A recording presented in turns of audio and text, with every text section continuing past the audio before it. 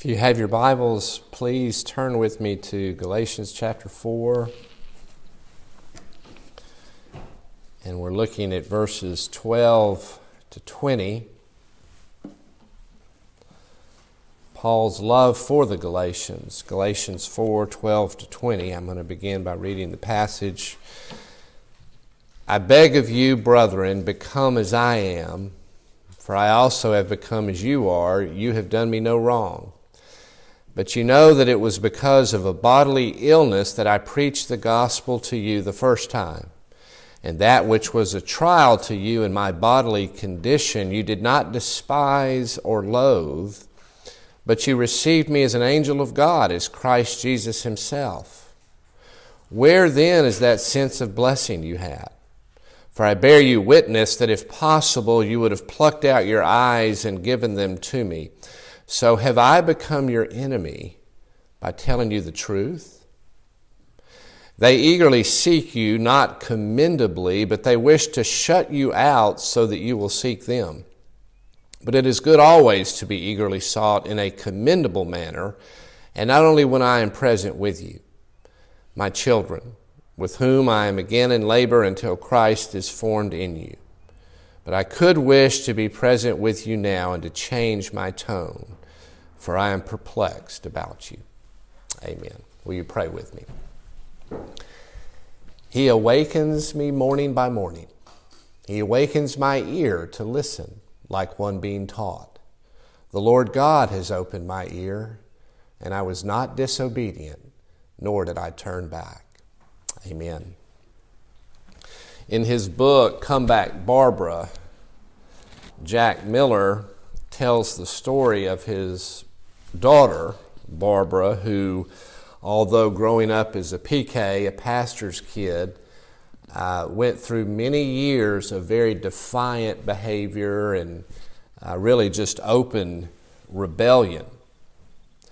And the book tells the story of all that Jack and Barbara went through in their relationship during those years. Chapter 11, the book almost won Book of the Year when it came out.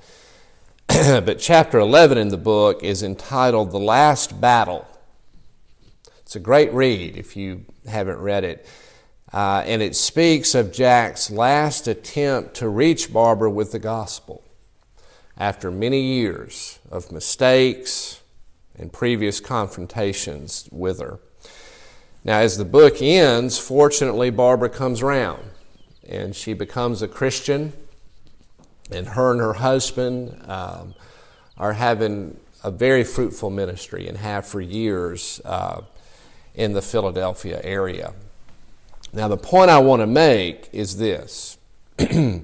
Because Jack loved his daughter, he was willing to tell her the truth, even at the expense of having her blow up in his face, which she did many times. But because he loved her, he was willing to endure whatever ill feelings, misunderstandings, conflict that might come his way. Well, we have a very similar picture of that in our passage this morning. Because Paul loves the Galatians, he's willing to tell them the truth, knowing that it may cost him his friendship with them. And apparently it did, at least for a while. We read in verse 16 where Paul asks the question, have I then become your enemy by telling you the truth? Paul was honest with them concerning their souls, the danger they were in by allowing themselves to be pulled into falsehood, falling prey to the false teachers. And as a result, many of the Galatians began to view Paul as their enemy. In this passage, we get a glimpse into the pastoral side of Paul, a glimpse into his deep-felt love and concern for the Galatians. Up to this point, Paul had been somewhat confrontational. maybe even seemed somewhat impersonal in his approach. He'd been writing more like a scholar or a theologian or a debater. He's repeatedly referred to the Old Testament to say to the Galatians that the gospel he taught them was the gospel of grace, that salvation is by grace alone and not by observing the law, as the Judaizers were telling them. And so for the most part, Paul has appeared to be more concerned about right theology or truth or principles rather than people. And it could be easy for us to think of Paul, up to this point anyway, as all head and no heart. But all of that changes this morning.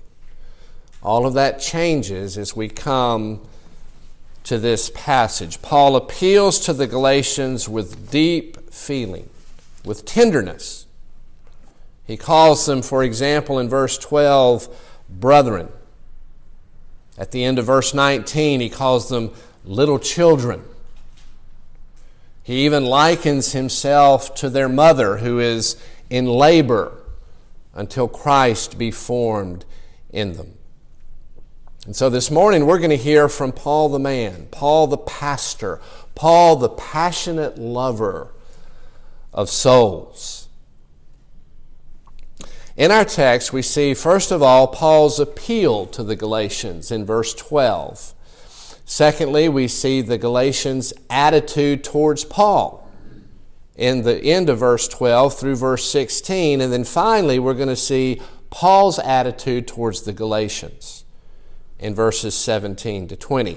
And the interesting thing about this text is that it gives us insight into the kind of attitude and relationship that should exist between a pastor and the congregation. And hopefully we'll glean from some of that and see some of that as we go along. So let's look first of all then at Paul's appeal. Look at verse 12. He says, I beg of you, brethren, become as I am, for I also have become as you are. Now remember that Paul has been agonizing in the previous verses over the fact that the Judaizers were seeking to put the Galatians back under the yoke of the law. And as a result, they weren't living according to their new status. They weren't living as sons and daughters. They were being pulled back into a lifestyle of slavery. And so Paul appeals to them. And he says, I beg of you, brethren, become as I am. Paul wants the Galatians to recognize and live by the spiritual freedom that they have in God's grace. He wanted them to be free from trying to earn their salvation by keeping the law, free from having to live by its outward symbols and ceremonies and rituals and restrictions and so forth. He already told them back in chapter 2 and verse 19 that he had died to the law in order that he might live to God. Paul had died to the law as a way of justification. He had died to all the ceremonial restrictions of the law as a way of growing, of moving ahead in his Christian life or sanctification. He said in Philippians that all those things that he was once committed to were as dung compared to the newfound freedom that he now had in Christ, that he now enjoyed in Christ. And so Paul, with a heart full of joy over this freedom from the law, the liberty he now knows in Christ, he appeals to the Galatians to become like himself in this Christian freedom. And this can be a challenging statement, can it, for us? All of us should be able to say something like what Paul is saying here, especially to people outside of the church. We should be able to say that we're so satisfied with Jesus, so satisfied with our walk with Him, the freedom that we have in Him, the joy of our salvation, that we want other people to become like us.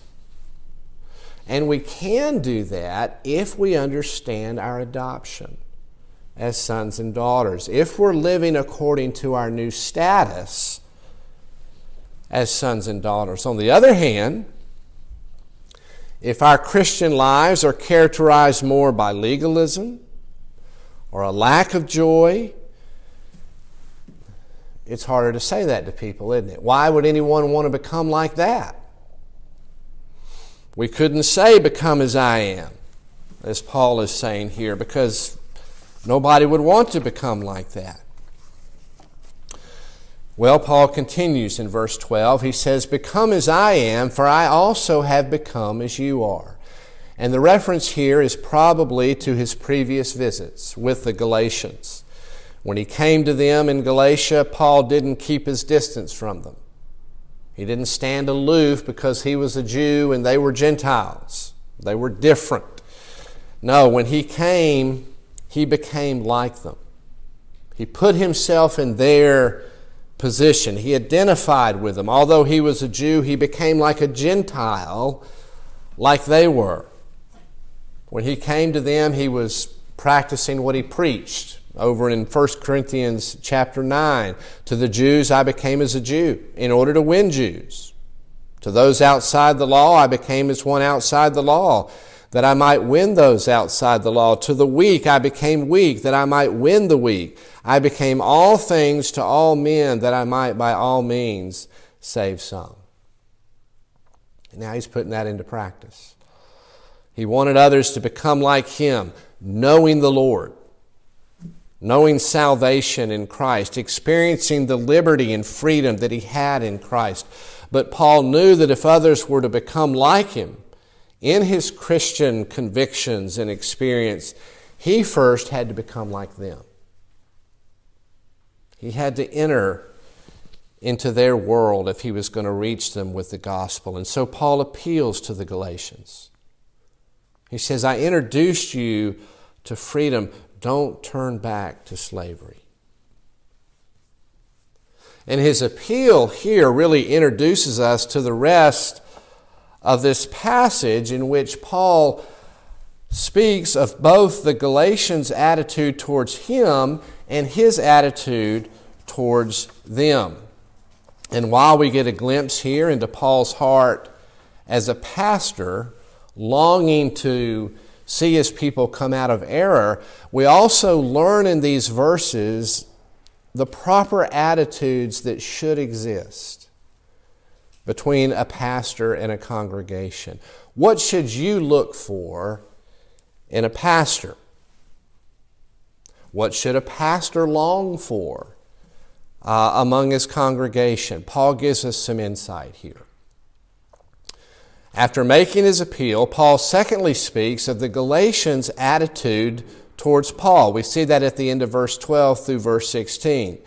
Paul says, you have done me no wrong, but you know that it was because of a bodily illness that I preached the gospel to you the first time. And that which was a trial to you in my bodily condition, you did not despise or loathe. But you received me as an angel of God, as Christ Jesus himself. Where then is that sense of blessing you had? For I bear you witness that if possible you would have plucked out your eyes and given them to me.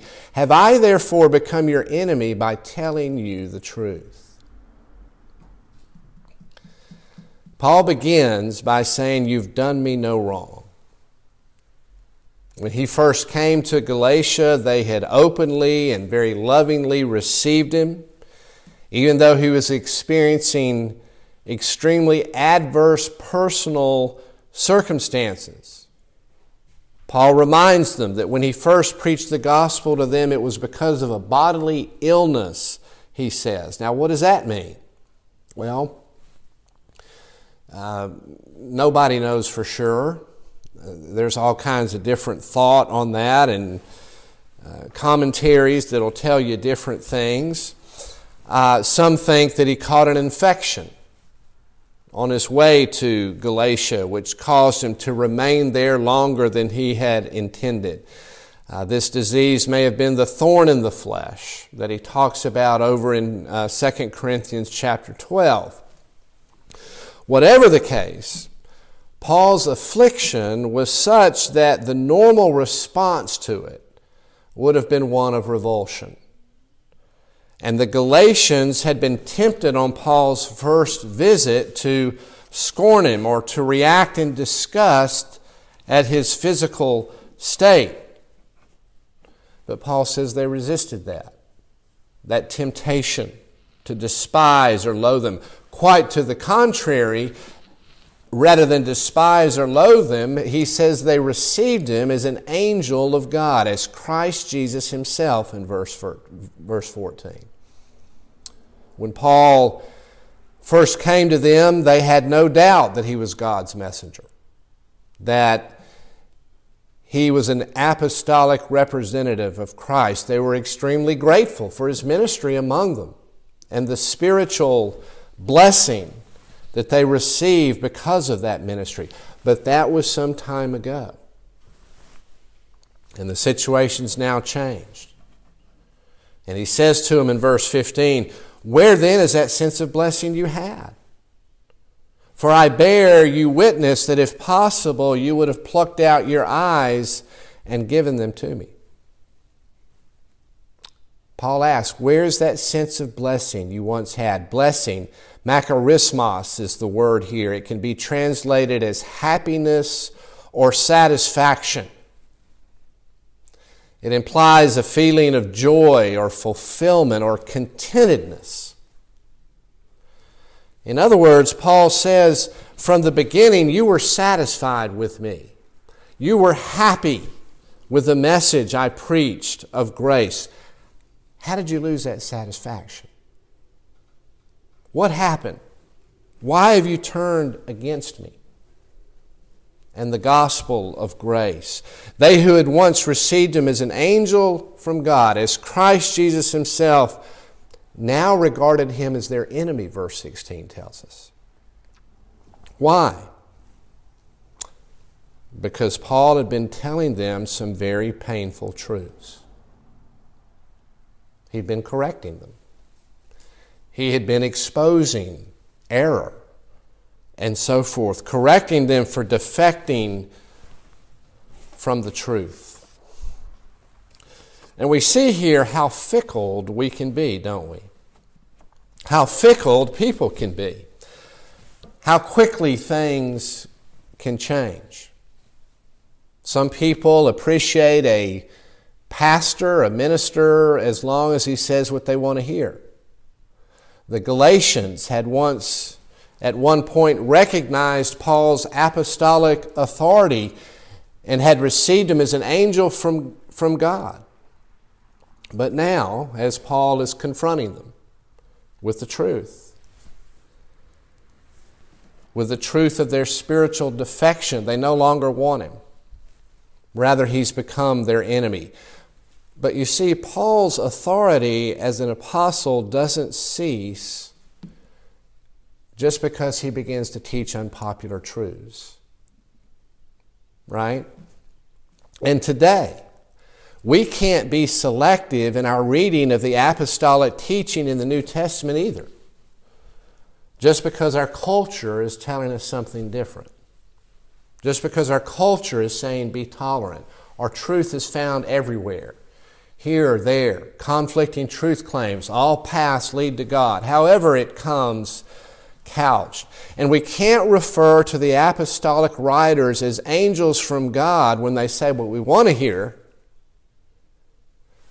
but then call them enemies when we don't like what they say. And so one thing you should look for in a pastor is that he be someone who's going to teach the whole counsel of God's Word, and not someone who's simply going to say what you want to hear. And so we see the Galatians' attitude towards Paul. At first they embraced him as an angel of God, but now he confronts them with the truth and the false teaching of the Judaizers, and they regard him as an enemy. Finally, having seen Paul's appeal to the Galatians, having seen the Galatians' attitude towards Paul, we see Paul's attitude towards the Galatians. And we see that in verses 17 to 20. They eagerly seek you, Paul says, not commendably, but they wish to shut you out in order that you may seek them. But it is good always to be eagerly sought in a commendable manner, and not only when I am present with you, my children, with whom I am again in labor until Christ is formed in you. But I could wish to be present with you now and to change my tone, for I am perplexed about you. Now, what Paul's doing in these few verses is he's contrasting the Judaizers' attitude towards the Galatians with his own attitude towards them. Take the false teacher's attitude first. In verse 17, Paul says, they eagerly seek you not commendably, but they wish to shut you out in order that you may seek them. Paul warns the Galatians that it's the Judaizers, not him, who are their real enemies. They eagerly seek him. The word here, zalo, means to be zealous after. And it carries the idea of taking serious interest in someone. It was often used of a man courting a woman. And Paul is saying to the Galatians, the Judaizers talk like they really care about you, but they're fake. They have no genuine love or interest in your well-being. The Judaizers had no interest in the Galatians beyond entrapping them in legalism. They sought them, but not commendably, Paul says. The Judaizers wanted to shut the Galatians out from the freedom that they have in Christ. They operated much like cults do in our day. They show a keen interest in you, but their real motive is to shut you out from other influences, see, in order that you might seek them, as verse 17 talks about. Think about it. We see that happening in cults. As someone becomes subject to false teaching, to their rules, their regulations, like the Judaizers were saying, like cults do today, those people can become dependent on, right, and then subservient to their leaders. And we see that all over the world. People afraid to break away, overly dependent on leaders, being taught that if they leave, they'll end up condemned forever. The Judaizers wanted the Galatians to become dependent on them and their teaching in a similar fashion. And Paul says it's good to be sought when it's done in a commendable way, like the way Paul himself sought after the Galatians when he first came to them, desiring to see them come to Christ, desiring to see them grow in grace, desiring their spiritual welfare, and so forth. And so Paul exposes the real motive of the Judaizers. They wanted to trap the Galatians in legalism. They wanted to shut them out from other healthy influences out there, which again is how cults operate today. Now, compare that with Paul's attitude towards them in verses 19 and 20. My children, with whom I am again in labor until Christ is formed in you. But I could wish to be present with you now and to change my tone, for I am perplexed about you.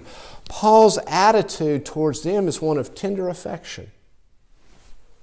He calls them my little children. He agonizes over them, even as a woman in labor, until Christ be formed in them. See, Paul wasn't satisfied that Christ dwelt in them only.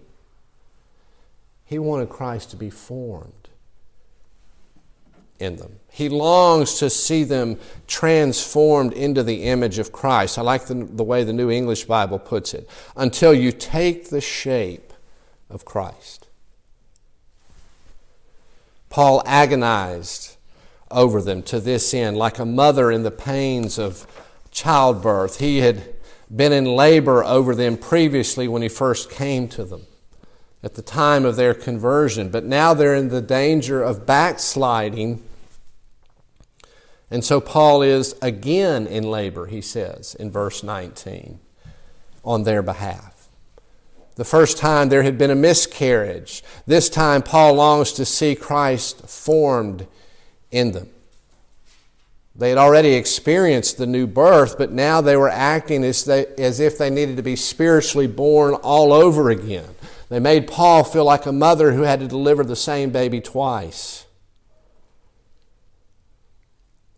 And so we see the difference between Paul's attitude and the false teacher's attitude towards the Galatians. The Judaizers were seeking to dominate the Galatians. Paul longed that Christ be formed in them. The Judaizers were concerned about their own prestige, their own position. Paul was ready to sacrifice himself on their behalf. So in conclusion, many things we can learn from a passage like this, but let me focus on just at least one area, and that is the reciprocal relationship that should exist between the congregation and a pastor. What are some things we can draw from a passage like this? Well, first of all, as far as the people's attitude is concerned, you shouldn't look primarily to things like personal appearances. That gives me a fighting chance, doesn't it? Paul's appearance wasn't that great, right? When he first came to Galatia. But they embraced him. They loved him. They treated him as an angel of God himself. Secondly, a congregation's attitude toward the pastor shouldn't be determined by private theological whims either. Paul became an enemy to the Galatians because they didn't like the truths he was teaching. A congregation should be aware of assessing their minister according to their own subjective doctrinal ideas. Rather, he should be assessed on the basis of how faithful he's preaching God's Word and the apostolic message found in the Scriptures. Their primary concern should be, is he teaching the text of Scripture? Is Christ speaking to us through his messages? Well, what about the pastor's attitude towards the people? John Calvin wrote, "If ministers wish to do any good, let them labor to form Christ, not to form themselves in their hearers." Isn't that a great quote? What great advice for parenting as well. Parents should seek to form Christ, not themselves, in the lives of their children. A pastor should resemble Paul, not the Judaizers. He should be concerned with the people's spiritual progress. He should long to see Christ formed in them and labor and pray and agonize to that end. When such pastors abound, John Brown says, the church must flourish.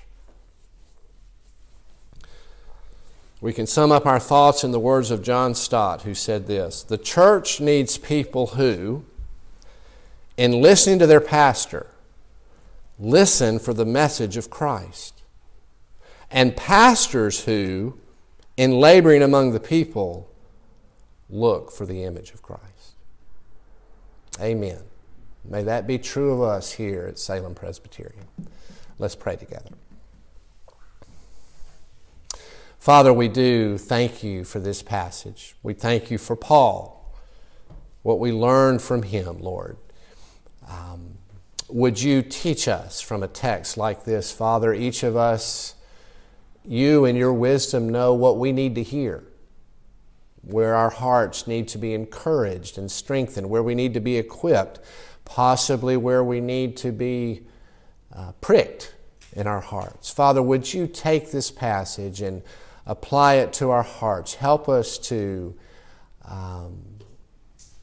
look for Christ and hear from Him each Lord's Day when we come together. Help us to be the kind of congregation, as we are, that encourages one another and points one another towards Christ. Father, would you grow us? Would you bless us? Would you give us a heart, Father, for the people in this community outside these doors? Would we be so satisfied in our walk with you that we could and would go out to others and say, become as I am? Because we find our joy in you, Father. We pray it in Jesus' name, and we pray it for His glory. Amen.